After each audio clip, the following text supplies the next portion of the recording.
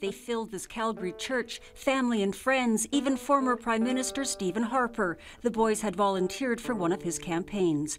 Jordan and Evan Caldwell, 17-year-old identical twins, born within minutes of each other. They died together. There's probably not one person in this room who has not made at least one misguided decision in life.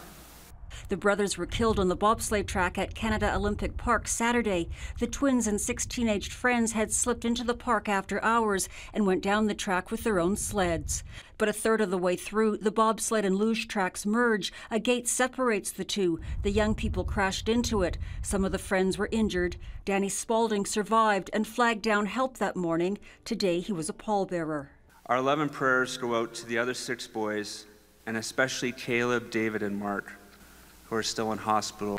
The twins leave behind one sister. They were so similar in their values and yet so unique in their passions.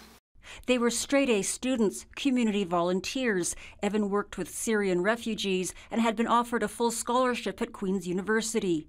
Jordan was his school's student president and wanted to attend the University of Western Ontario's Ivy Business School. They would often not even tell each other about their successes. They were so humble. The family wants the brothers to be remembered by how they lived, not how they died. An investigation continues as to how the teens got onto the closed track. They were full of passion, excellence. They loved God and they loved people.